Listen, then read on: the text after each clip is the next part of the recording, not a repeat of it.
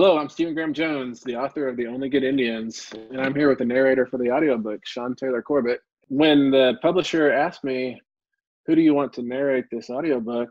I said, find somebody Indian, because this book needs that. And they didn't just find somebody Indian, they found somebody Blackfeet, you know? And so This is the coolest possible outcome that I could imagine. Oh, it was so cool for me. When they told me, I was like, wait, what? I get to, you know what I mean? I get to narrate this amazing book with, town names that I know, that I've been to, and it was a perfect match, and I'm so grateful that I got to do it. I'm so excited to listen to it. I'm so excited for everyone else to listen to it. How did you come up with the concept for this incredible book and the inspiration to write this?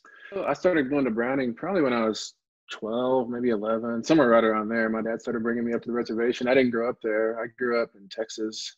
And so Browning's a two-day drive. I started going up there every year, and I've been going ever since, but I've never actually lived on the reservation. To get some of the stuff in this book close to right, I had to be talking to people I knew up there, you know, and asking them little stuff that I would only know had I lived there. One cool fact.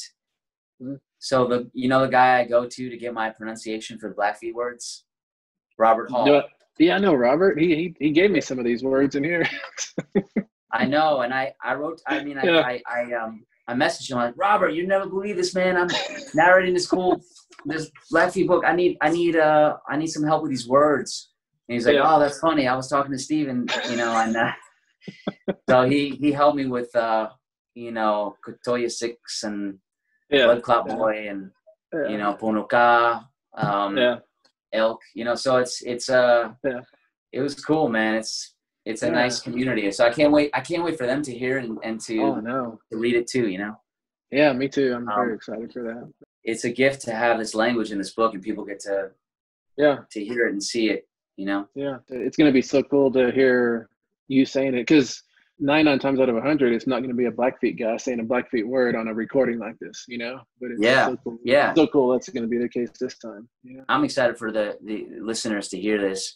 Mm-hmm. It's just a cool combination of storytelling and native culture, and like having a sweat lodge ceremony, but in a very contemporary way. Because what you've done is you've bridged a lot of the traditions with a very contemporary, almost unexpected way that these characters, who you wouldn't think at first would have this knowledge, but they're also trying to maintain a tradition while shaping it in their own way. Do you mind talking a little bit about that? That theme in the book, I'm glad you picked up on that. That is something that I'm always trying to push. I don't know if we have it handed down how a certain ceremony took place in 1850. That doesn't mean we have to do it that way in 2020, because the ceremony wasn't always like it was in 1850. Back in 1600, it was way different, Ceremonies, rituals, everything, they change with the times. I think if a ceremony ever stops changing, then it's going to be forgotten. It's not going to have any use anymore, because it's actually tailor-made for a different time. I think we always need to be updating stuff and incorporating, maybe a smartphone will be part of a ceremony. Who knows? Sometimes people who prefer the traditional ways will get mad when they see a small change or what they consider a misuse of an item or something like that on the page in a story.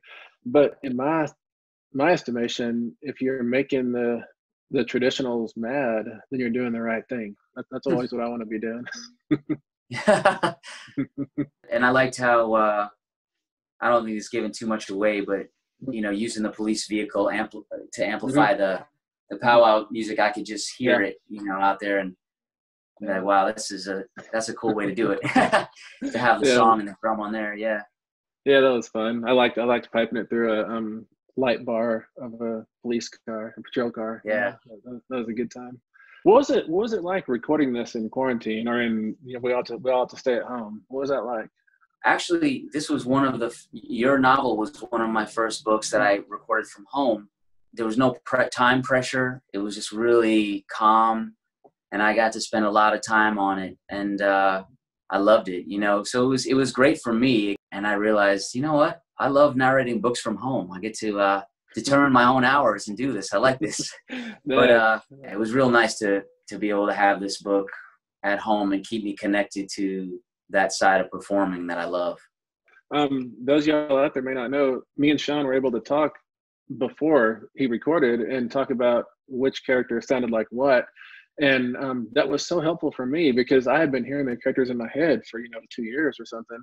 But then to actually go back and forth with somebody about who has this accent, who is going to emphasize that, it was really, it actually allowed me more insight into the story, That's really cool. It helped me a lot too, to really find those voices. And that's what I do when I read the book too. I list all the characters and really try to think about what they are before I do it. But I don't want to lock in too much so that it's like mechanical. Wow. Yeah, because if you lock into an idea and it's not natural and you're doing it, you're like, I'm just gonna force this, and I have to try to find my natural actor rhythm for that character. So it's the same way writing on the page. I mean, writing this novel, if I'm doing a character and I'm having them do things for story reasons instead of their own reasons, then I have to do the same thing. I have to go back and start over. If it's not natural, the audience or the reader won't buy it. That people are really good at detecting artifice. I really appreciated the conversational aspect and even in the narration description, the style was very true to how people talk. How did you pick up that style of writing? Is that just observing, what I mean? Like observing humanity, or is that like a style from your writing that you have developed over the years, or is this specific to this book? It's not specific to this book. It's just generally what I do, I think, but I wish I had a good answer for that. I don't. I always think it's just the way I write, and it's weird to me when I find myself writing in a different way. Like I'll be doing a story for an editor that's, they tell me they need a story like this, and I'll try to do it like that for them. And it'll feel really weird for me not to be using what I consider my natural voice. So, I mean, I don't even know the characteristics of what might be my natural voice. And I'm sure it changes from, book to book, story to story, but, I never am trying to do a thing a certain way. I'm just doing it the only way I know how, if that makes sense. Being a native person, I hear it. You know what I mean? Like I hear the speech patterns and the dialogue and how people communicate to each other with humor. You get inside these characters' heads and you're like, yeah, this is like real native stuff, like communication. And people are going to get a real inside look into characters that are real life people. I mean, and you can meet them in Browning, Montana, and they're or anywhere. Oh man, this has been it's been so wonderful to get to talk to you. And I think we could probably talk for 3 hours here, but you've got things to do and I've got things to do. So we probably better break it off here somewhere. But I'm excited to listen to this, man. I couldn't be more excited to listen to this. Yeah, man, me too. Take it easy, man. You too. Be well.